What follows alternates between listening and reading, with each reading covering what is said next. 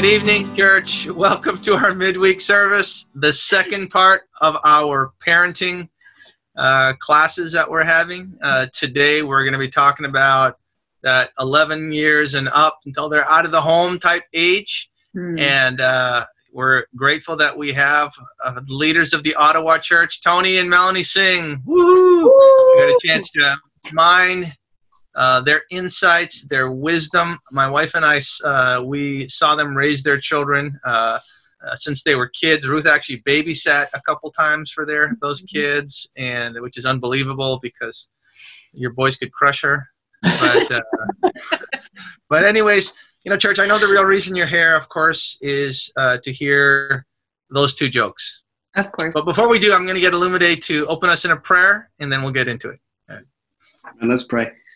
Father in heaven, we're grateful to have this opportunity to talk to the Singhs. We pray that you would just make this just such a worthwhile time for everyone who's listening, God. I pray that as we talk about our preteens and teens, that, Lord, the things we discuss will really meet the needs of people as we listen to what the Singhs have to say. Thank you for them making themselves available. I pray, Father, that you will be honored by all that comes from this. In Jesus' name we pray. Amen. Amen. Amen. Here's joke number one. Why can't you borrow money from a shrimp? Because they're shellfish.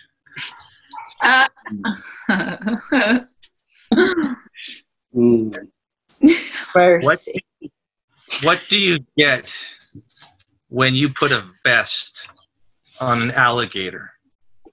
You get an investigator. I apologize. I need to come a lot more frequently to Detroit. I just see this. I want to apologize. Yes. Yeah. This is what we deal with. Yeah. So one of the reasons I asked Tony and Melanie was, honestly, I was truly just, as a young man, inspired by the rapport you had with your kids. And you talk about, and Michael, I remember, was a very rebellious child. I actually saw Michael when he was like 5, and it was like you said, "Come here," and it's almost like his body physically couldn't. He'd move one limb at a time. Because he was so rebellious. Yeah. But obviously he's graduated, married, part of the great campus, and just they're all great people, is what I want to say. And Michael, what campus was he a part of? What school did he go to? Your youngest? You have FIU. FIU. Okay. Yes. Okay. Mm-hmm. So Justin, their oldest, Ashley, their middle, and Michael, their youngest. All three are married.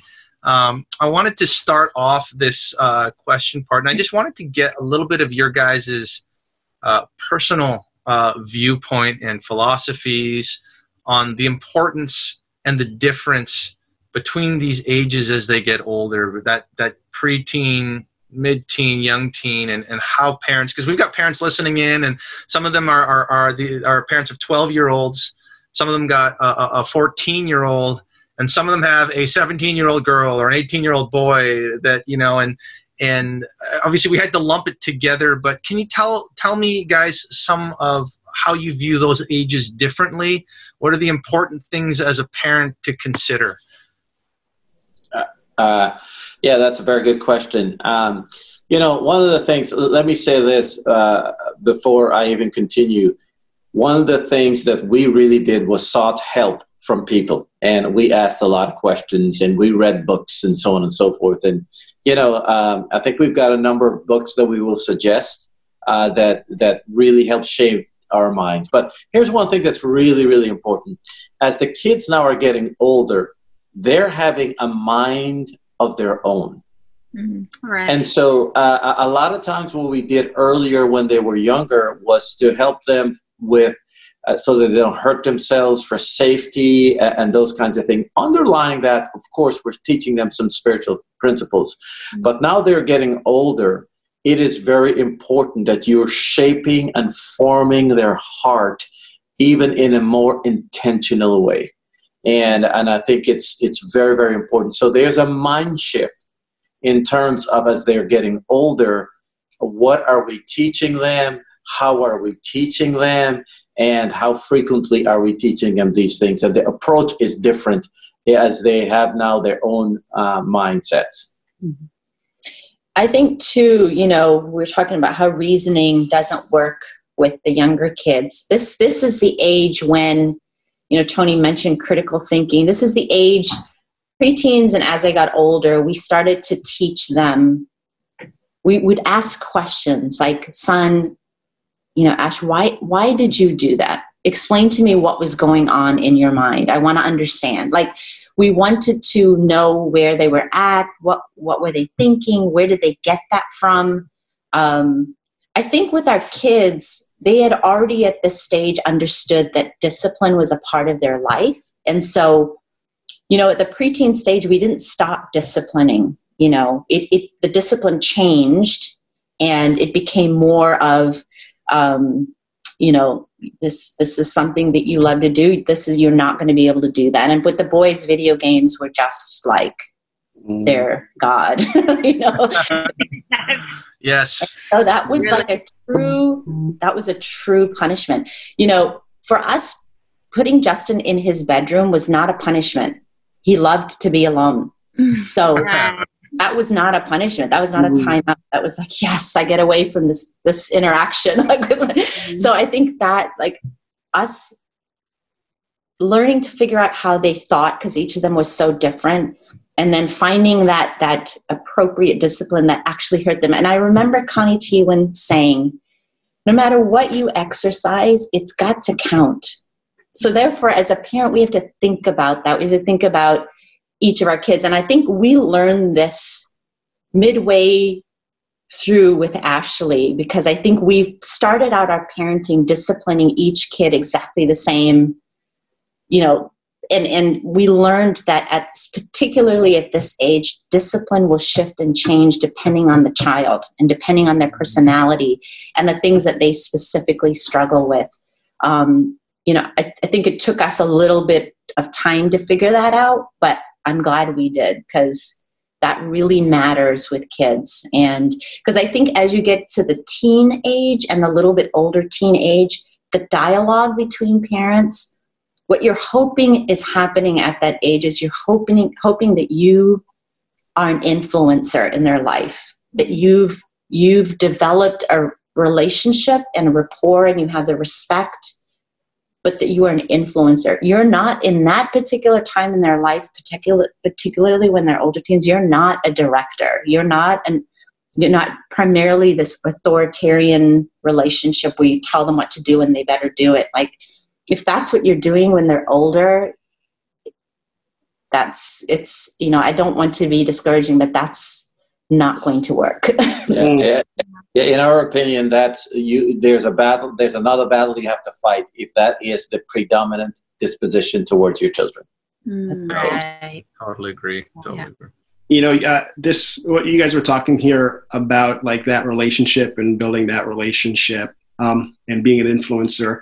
How, right now my kids are small. We've got 2 daughters, but thinking ahead, when they get to that preteen and teenage, how do I, as a dad, build a bond, like a strong bond with my daughters, where they'll actually care what I think? Yeah. So let me start from as a dad. If you hear me say nothing else in the next few minutes that we're going to be doing this interview, hear me say this. Spend time with your daughter. There is no such thing as spending too much time. I unfortunately heard a minister tell another member of the congregation they're spending too much time with their children. I almost fell off my chair. And because there's no such thing. There is no getting back time. Now that my kids are gone from the home, I miss them terribly. And so, but above and beyond that, figure out what things she likes. This is the important thing about not herd mentality in regard to raising your children. What is her love language? For our daughter, she loved shopping and still does love shopping to this day. And of course, we don't have a limitless budget. And so sometimes what we would do, thanks to my wife's guidance, go to a thrift store. And the truth is, thankfully, my daughter could be satisfied with something that is not that expensive. The thrill of buying something was more important than even what it was. Now, I multiply by 1 billion if it was a really, really expensive thing. But now she realized she lives in reality, and but her spending time and for a period of time in with Ashley and I, it was not, oh, we're going to sit down and look at each other face to face and talk. As a matter of fact, it's a general idea, in our opinion, that with our teenagers is actually be in the car and drive and talk and facing forward. Sometimes, of course, you got to have that face to face, but that time it's a very, very important. This is not a forced time. So that's what I would do. Find out what they like, do those things, find out what their love language is. Good stuff. Great. So how about when it comes to mother and son relationship? Can you comment on that, and how did you guys transition from treating them as little boys to now they're probably taller than you kind of thing? No, not not probably. And if you could also speak on how to treat them with respect as they transition older. Yes, that's a huge thing as they get older. So this doesn't necessarily apply as much to preteens as the older teens, but I'll get to that in a second. Mother-son relationships are similar to father-daughter. My boys and I love comic books. We love comic hero movies. We love all those things.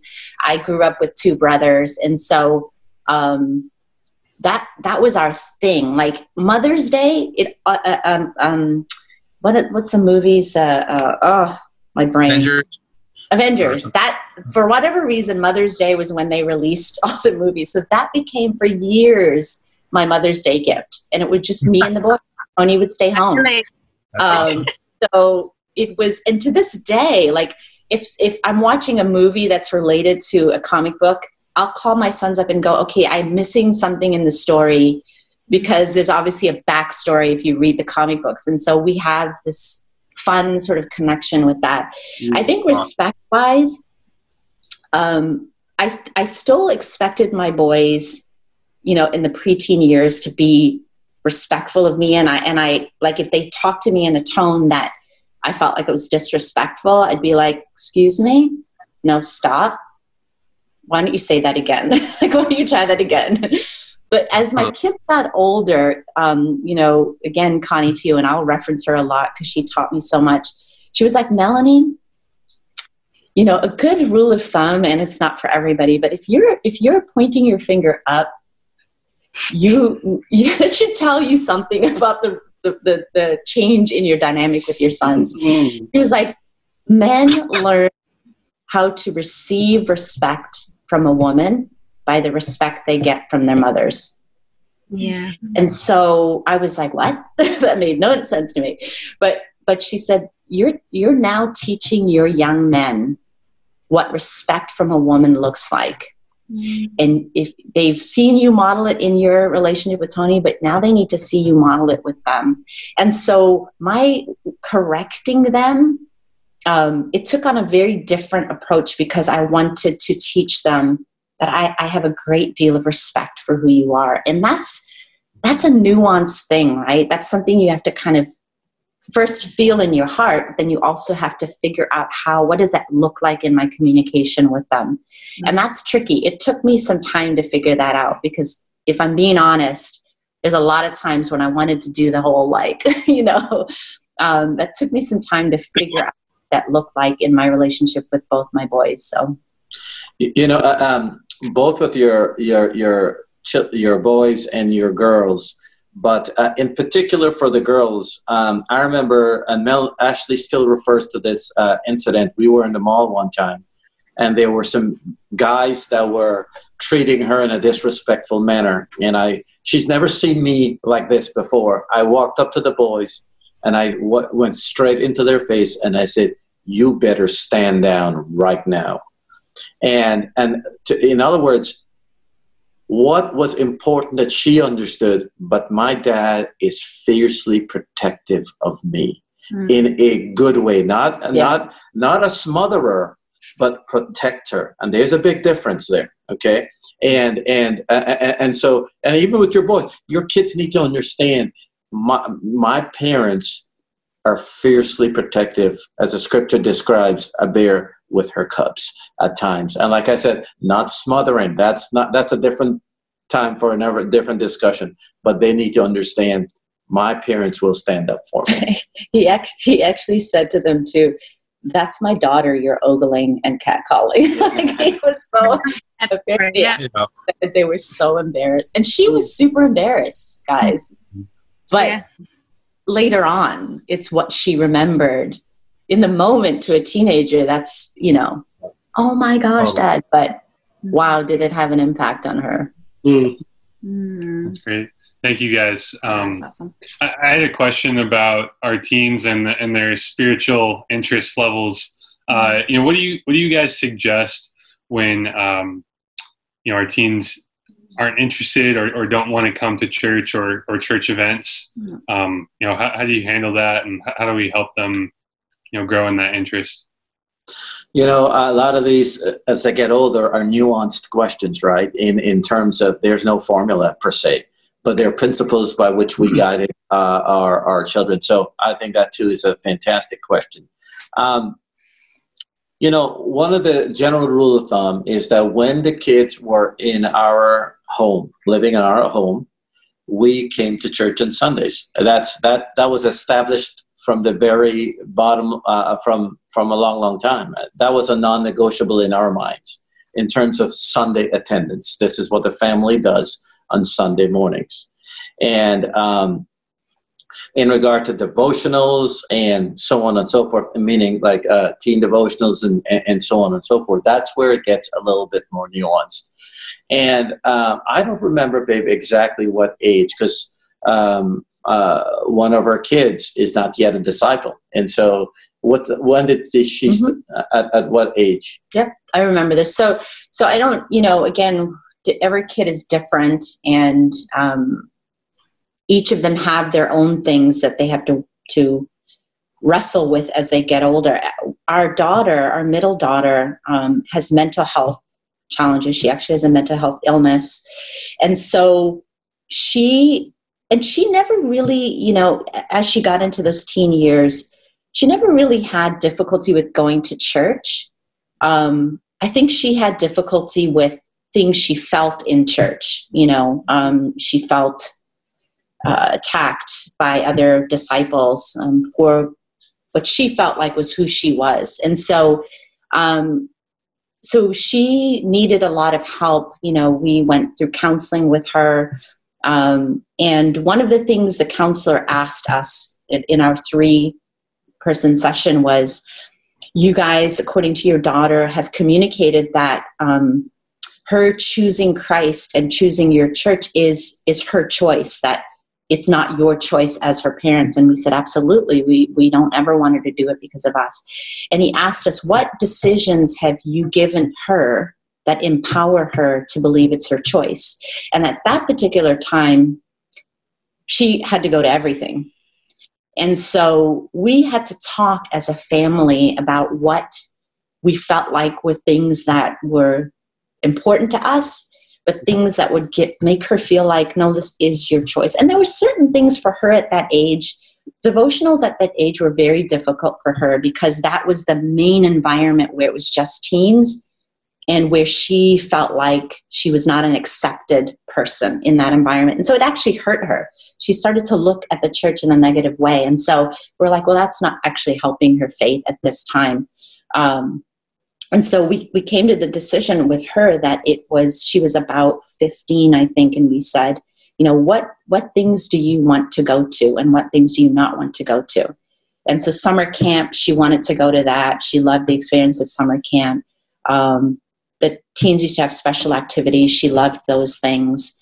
But she didn't want to go to Friday night devotionals, and she explained why she didn't want to go, and we're like, okay. So it was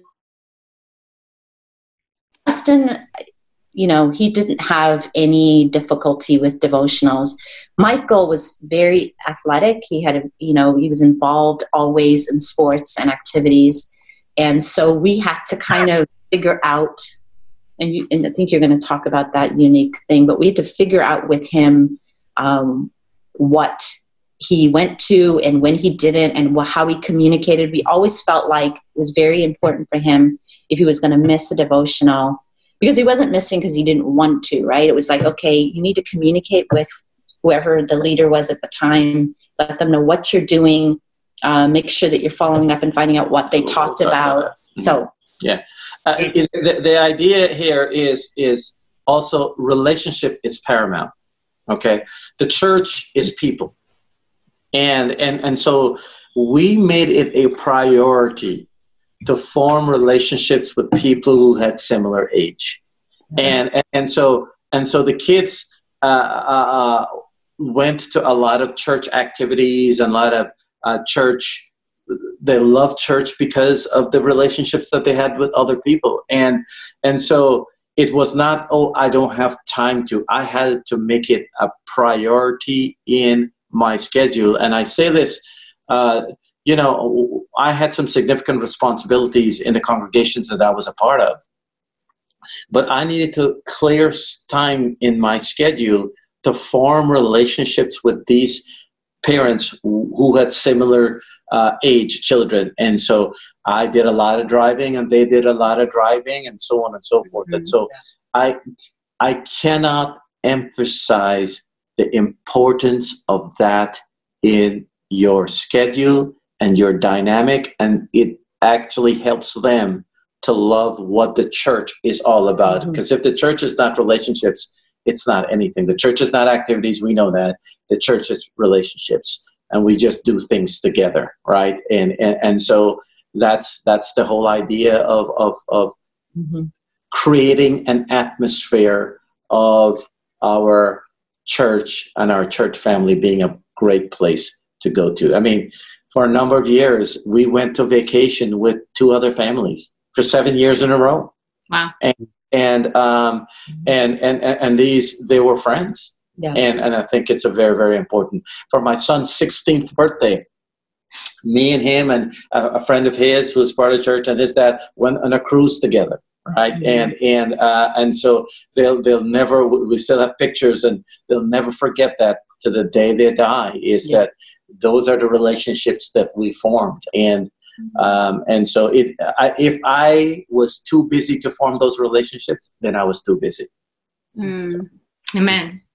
That's great stuff. I want to ask a question that I think can scare some parents when they realize that it's happening, especially if they don't know what to do. What do you do as a parent when you can tell your kid likes somebody, and, they're starting to get serious about liking a boy or a girl? What do you say? Maybe they tell you directly, or maybe you just know because you've overheard them talking. Yeah, there are a lot of ways that you can find that out, and sometimes through a third party, sometimes through the social media or what have you. But here's this is not a time to confront, to be confrontational. I mean, first of all, to have that dynamic with your children at this point in time, to have a heated confrontation is not what we want to do. I think it's important to sit down and talk with your children about these kinds of things, and it's important that the way that your marriage is in your home paves a framework for your children to understand how to treat the other sex, what respect looks like.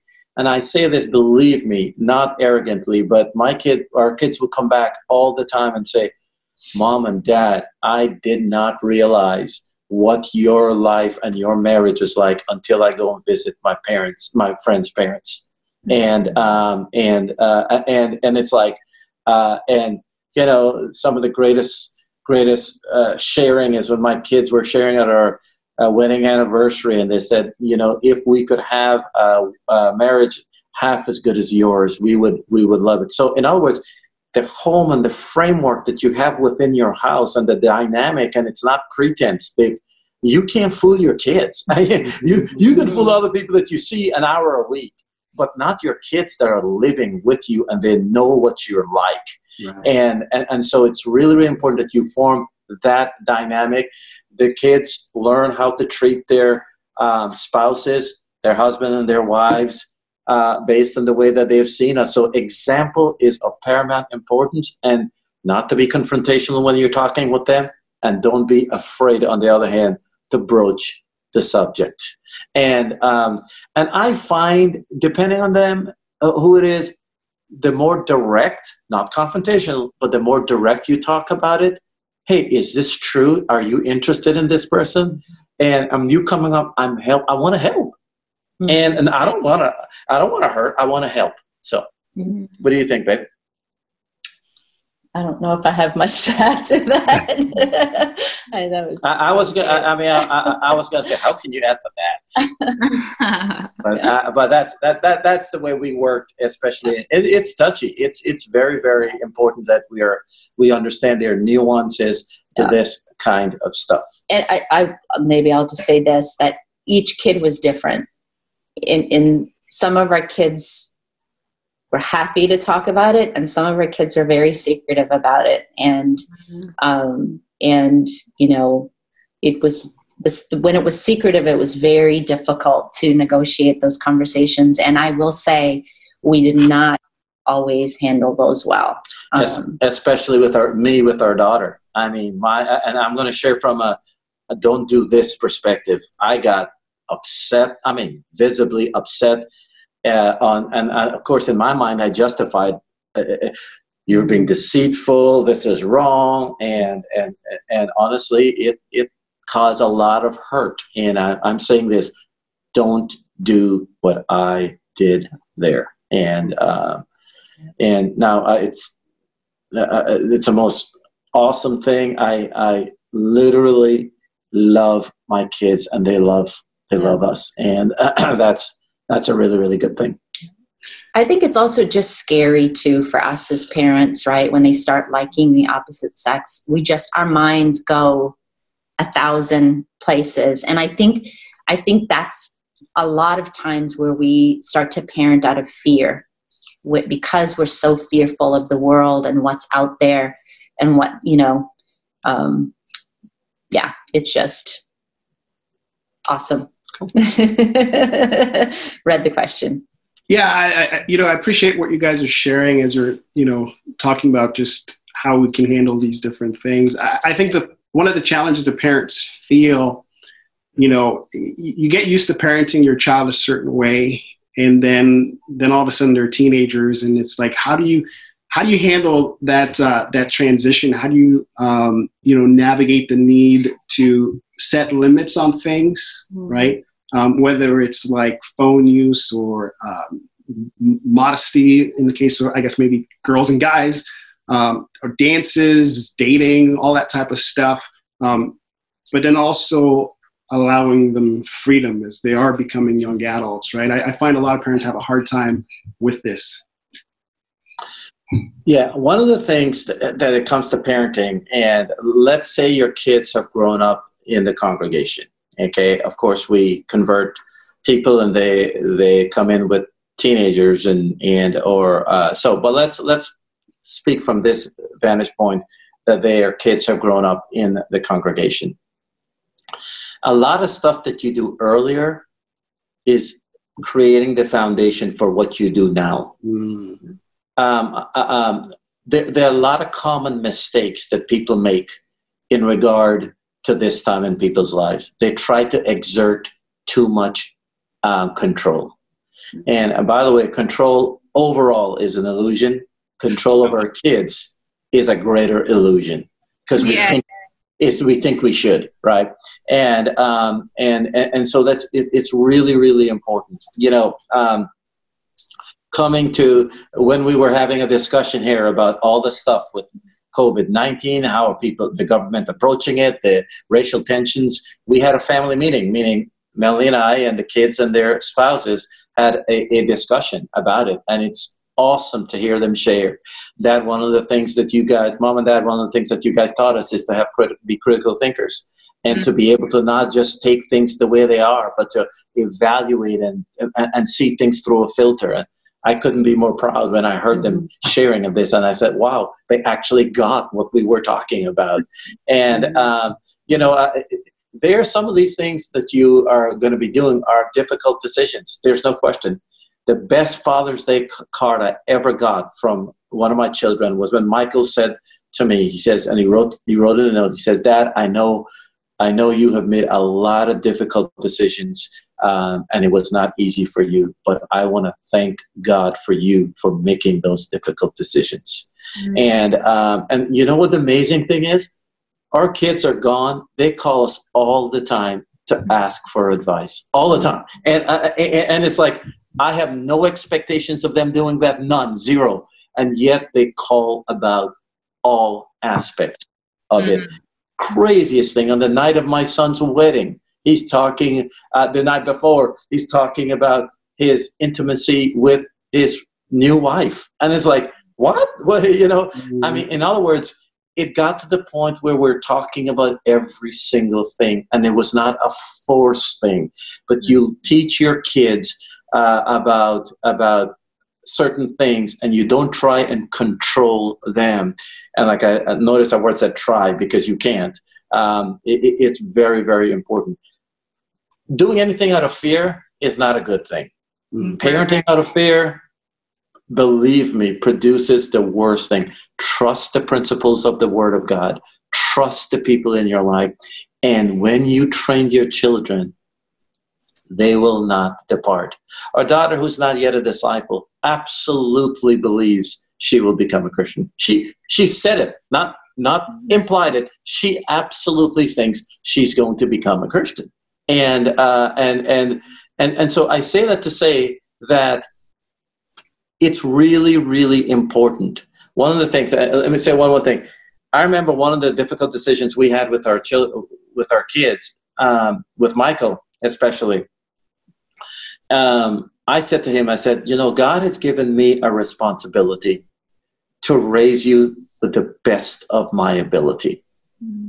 I need your help to do that. This is how you can help me. I will shirk my responsibility if the responsibility that God has given me, I'm not doing a good job with it. And so that's a different discussion than when they were young kids, right? The discussion now is, this is a partnership, and it's not a control relationship. And let's talk about what is it that I do? So all these kinds of quote unquote negotiating, lack of control, and you realize this is a team effort that we're trying to do. Hopefully we're painting a picture of how different it is relative to when you were teenagers, young children below 10. Yep. Yeah, I think, some of the questions are going to be family specific, right? They're going to be, because at the end of the day, principles are the most important thing, but you as a parent are going to live and die by what you teach and what you accept and what you don't accept, right? We can tell you what we did, but I know one of the things Tony and I have never done is we've never looked back and said, somebody told us to do this and we did it and it was wrong and see, our daughter's not a Christian. Like, no, we actually embraced what we were taught and it made it our own. And, and every parent, any parent, when if they're a disciple and their child does not become a disciple, struggles initially with that. What did I do wrong? What did I do wrong? I did a ton of things wrong, but is that the reason they didn't become a Christian? I don't know, not necessarily. They are an individual and they do have their own heart and mind and soul and need to make that choice. So I say these nuances that we talked about, we grew into them. We made a lot of mistakes. We figured out as the kids were growing, this is not working. We talked to people. We read books. we talked to people who knew our kids, you know, who saw them, and it helped us shape what we took on as our own conviction as parents. A fallacy is this. I think within our congregation is that we think that baptism at age 13, 14, 15 is a rite of passage. Simply not true. I mean, it's not biblical. There's a reason why the prodigal son is in there. Our children, especially as they get teenagers, are unconverted sinners, and they need to be converted. It's not a rite of passage. Yeah. No, they're unconverted sinners that need to be converted. And some of them do it 13, 14, 15, 16. Some of them when they're adults. And so it's very, very important that we understand that. Sometimes parents forget that they are unconverted sinners. And one last thing in regard to this, sometimes some dispositions of people have that I'm not sure it's always the best, that they primarily want to be a friend to their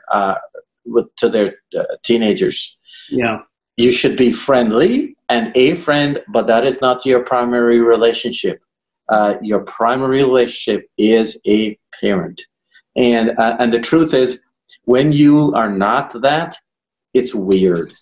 It's the 55-year-old wearing his hat at his side, walking on campus with short shorts. Okay, I mean, it's weird. It's weird looking. That's weird.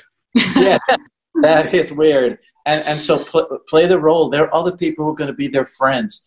Don't be in competition if your children have really good friends. That's not something to be in competition with. I'm not afraid if my kids have some really great friends. I know who my children are. I know the kind of relationship I have with them. And nobody's going to replace Melanie and I. And nobody's going to do that.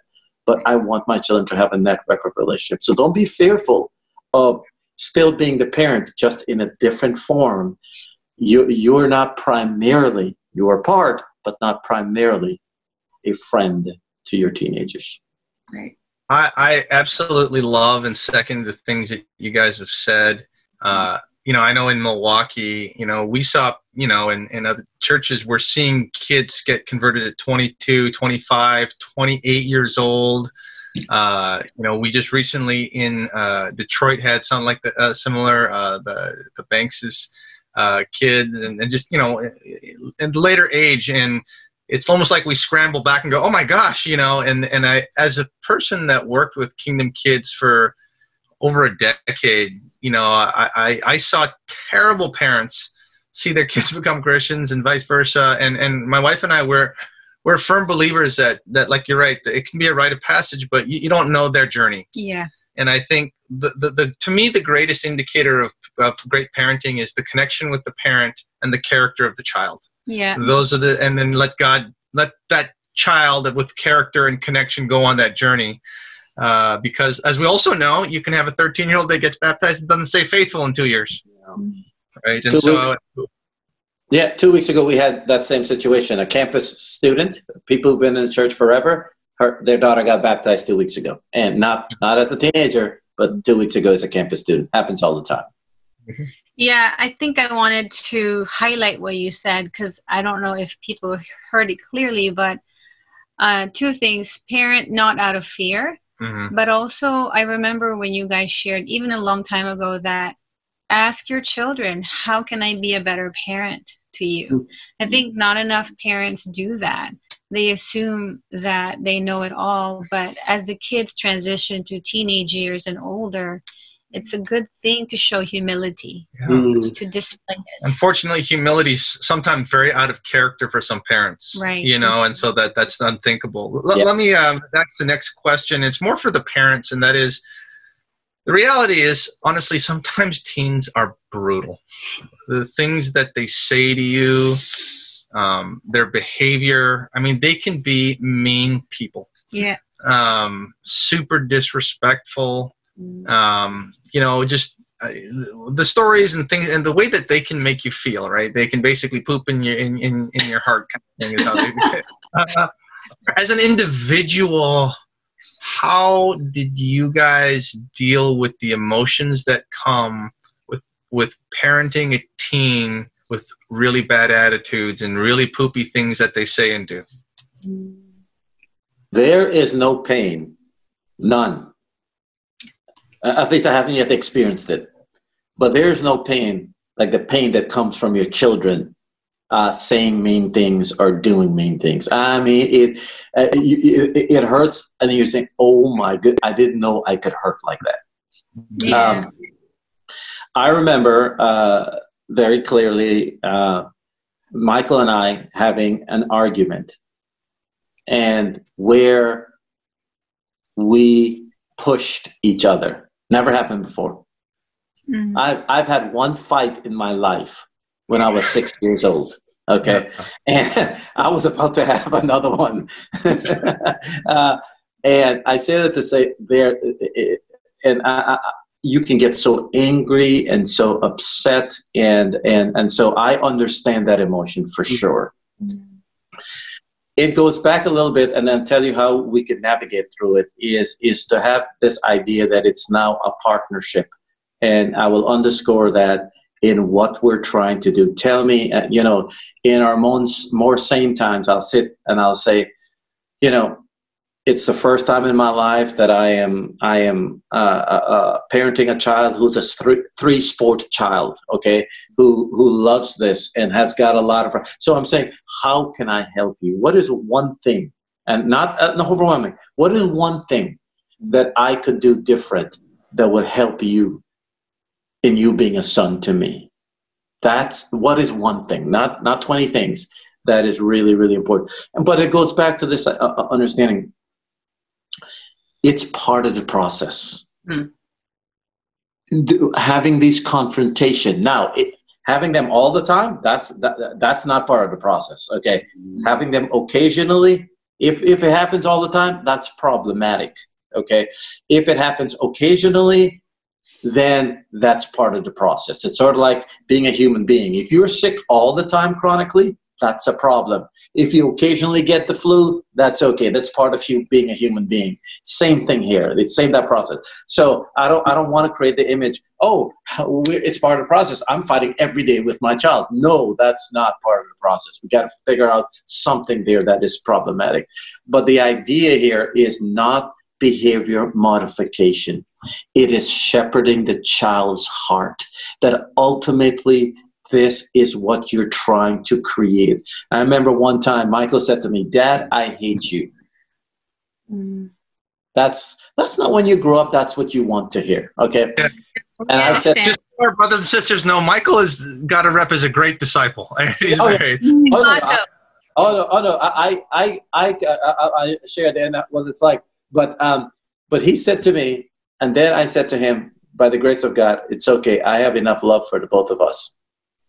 And it was, I realized at that moment, it's part of the process. Mm-hmm. My son today, that particular one, I couldn't have dreamed that he would be who he is today. Literally, if I were to draw the script for his life, for what he is today would be too lofty a dream.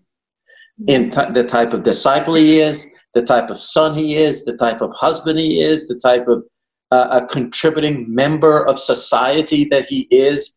I say that to say there are principles that we did, that the end product has some refining that needs to happen in it. Yeah. Same thing with Justin. Same thing with Ashley in terms of our dynamic and our relationship.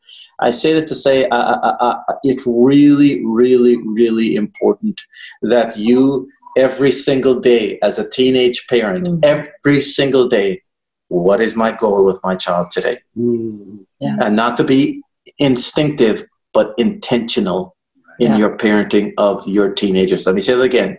Not to be instinctive, but to be intentional with the parenting of your teenagers. That means practically you get up every morning and you're thinking, what do I do today? Yep. Amen. Yep. I don't know if we have time, but I do think that concept of relationship not just with your kids one-on-one, but within the family is a really important thing. And I feel like because from a really young age, we established this, we're going to deal with things, right? Like we're having a family meeting and we're going to deal with what's happening in the family. I think that's produced some of what we have even today with our kids. There was never anything that happened that was big that affected the family that we didn't sit down and talk about. And we didn't always have a solution, but we felt like we don't get to sweep things under the carpet. So that was a really important thing for us as a family. I just saw that we got to go soon. Amen. Yeah, we're running out of time, but we super appreciate it. I'm going to have the Elliots have the last question here, and then we can be done there. Oh, I think they have books to recommend. Oh, yeah, and you guys got books to recommend, too. Yes. Can't wait to hear those. Yeah, I appreciate everything you guys are sharing. And along the same lines, I know as teenagers grow up, we start, parents start becoming uncool in their eyes and want to separate and create as much distance as they possibly can. So I want to ask you guys, how can you still have a strong spiritual impact on your children when they pull away and they seek independence? If you stand away from the situation, you realize what you're trying to develop and get less emotionally involved, where then it's easier. Okay, you stand back. So in other words, we realize, I'm not trying to be my kids' best friends. We're just trying to teach them. We're trying to help them. And I jokingly said a couple of times to my children, my goal in life is to embarrass you in front of your children, in front of your friends. And of course, they know that wasn't the case, but they realize my dad and mom do not care how they present themselves, and they're not weirdly trying to be cool with their friends, but rather they respected the role that we had in their lives. And my kids, all of them, introduced their friends to us. And that showed what was really, really, really important. Because they knew when the kids come over, we'll get them food and do all that kind of stuff, that we were going to take care of them. That was certainly part of our responsibility. But to stand apart and not get involved in the emotions and the drama. And one of the mantra in our house is that I don't do drama very well. And I just don't get caught up in it as much. Invariably sometimes you have to, but I don't thrive on it, and I try to make sure that we don't have a drama-filled house in our lives. And I think it's very, very important that we communicate that in a very, very loving way. That it's not, let me say this, your children and the parenting of them is not about you, it's about them. And I'll share with you. And Guess Who's Coming to Dinner? That's a movie with Sidney Poitier. There was a scene in the movie where he had a discussion with his father, and his father said to him, I did so much, because he was a renowned physician, right? He became a renowned physician, and his father was a factory worker, and now he's become this renowned physician. And his dad said, I think you need to be grateful for what I have done for your life.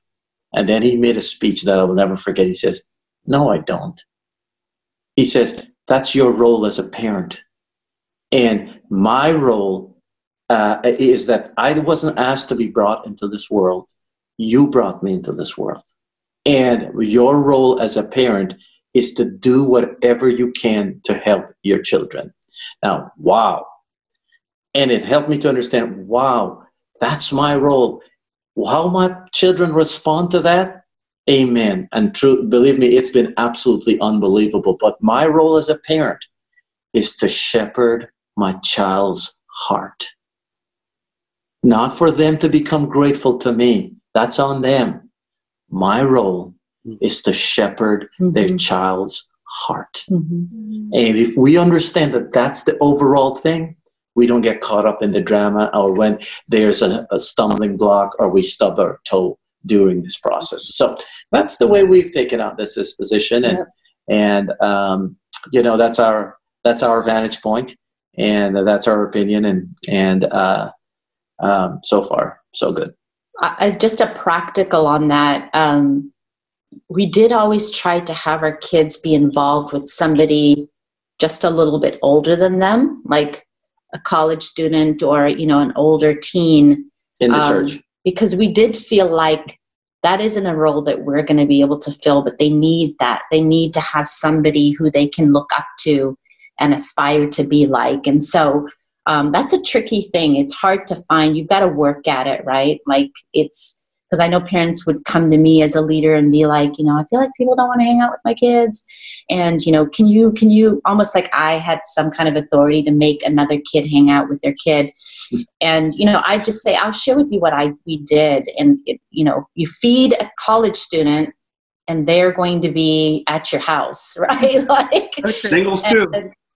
So I said, that's what we did. We fed them. They came over, we fed them, and then they just somehow got to go downstairs and play video games. And so that was just it was an important thing to provide that kind of relationship. Great. So, that awesome. Is great. I love that. And you guys always have loved the youth. You guys were always having young people over, and it made it easier, I'm sure, to make a withdrawal that you had put so much equity into these younger people that when you needed it. And not that's why we pour ourselves into the kingdom, but that's what happens is when you guys are having people over and using your home. Super appreciate it. Super appreciate everything that you guys have done. I wanted to end asking, you guys had some book recommendations? Yes. Okay, so here are 6 books, and I'll send you the list. Do you want us to send you the list? You want us to tell you the books now or send you the list? Tell us the books now and then send it as well, and I can just put it out. Good. So first one, Shepherding a Child's Heart by Ted Tripp. The second one, Tony, was very impactful for Tony with the boys during adolescence, was Raising a Modern Day Knight, A Father's Role in Guiding His Son by Robert Lewis, Wild at Heart by John Eldridge, Parenting with Love and Logic, Preparing Adolescents for Reasonable Adulthood. That was a huge one for us as the kids were in that age. And then 2 books on purity, Every Young Man's Battle and Every Young Woman's Battle was also a book that we read with our kids. Awesome. I think 4 of those books we've read, right? 3 or 4 of them, Wild at Heart and Shepherding a Child's Heart. So super, super awesome. Thank you guys so much.